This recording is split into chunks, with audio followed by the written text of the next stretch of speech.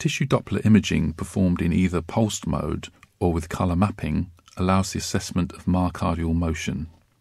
Tissue Doppler imaging performed at the level of the tricuspid annulus in the apical four-chamber view, which visualises the free right ventricular wall, is used to assess right ventricular function. The cursor has to be placed parallel to the right ventricular free wall. This figure shows the measurement made during tissue Doppler imaging of the free right ventricular wall at the level of the tricuspid annulus from the apical four-chamber view.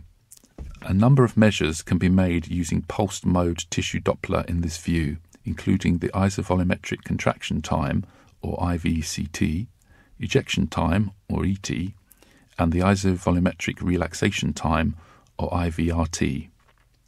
In addition, the late atrial systole, myocardial diastolic wave, or A' wave, the early myocardial diastolic wave, or E' wave, and the systolic myocardial wave, or S' wave, can be measured.